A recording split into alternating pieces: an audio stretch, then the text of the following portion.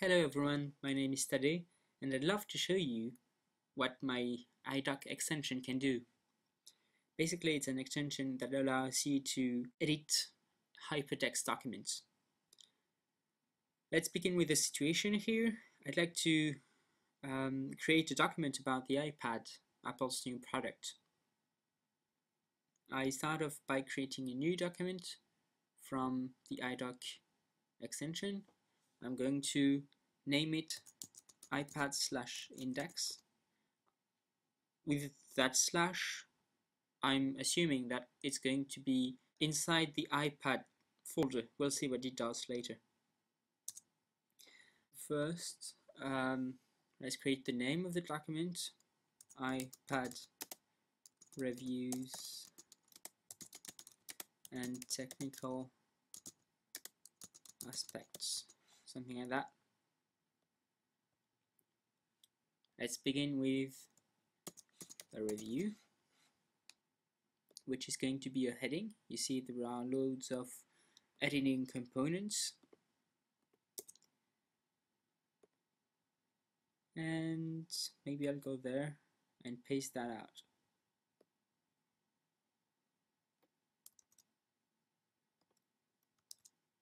Good. Now we have the official technical specification, yet another title,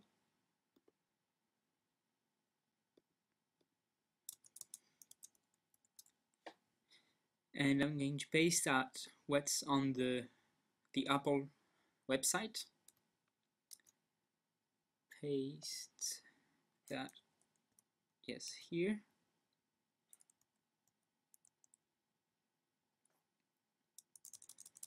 And then I'm going to have a heading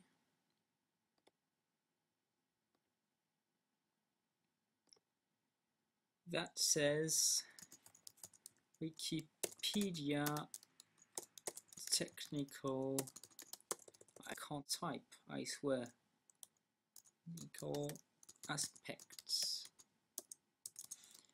And I'm going to paste out what's on the side here, there.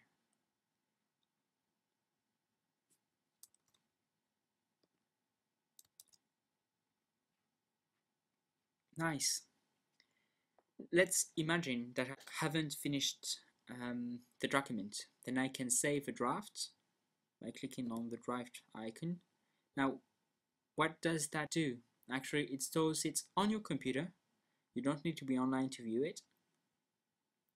On the options page here, you see, in the folder iPad, there is iPad/index, the name that I've typed a couple of minutes ago.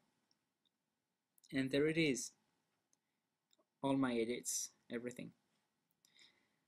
And in order to go on editing this document, I can just click and there I am. Now let's imagine I have finished editing the document. I can send it to a friend by clicking on the send by email button, and no surprise, the images are not copied across though, something you have to keep in mind. Great. What's left is save it directly on your computer as an HTML file by hitting Ctrl S or Command S for Mac users, and it's saved, and I can even replace it if it has already been saved before. So that's the basics. Now, of course, things you can imagine from that extension. I am currently viewing a page and I'd like to save it so that I can view it when I'm no longer online. All I have to do is save a draft of it. And then when I later want to see it, reload the option page, I have a new stuffandfry.com stuff, and there is the page that I have saved. Of course I don't want it, so I'm going to close it. Another thing you can imagine is, for instance, I am on a web page, and here, for instance, I don't know if it's a 0 or the letter O. All I have to do is edit the document. I'm going to type the letter big O and then a 0, and obviously here it's the number 0. So that's what I've learned from this extension. There are loads of possibilities with this extension, and I hope that you're going to try it. Thanks for having listened, and please give it a try.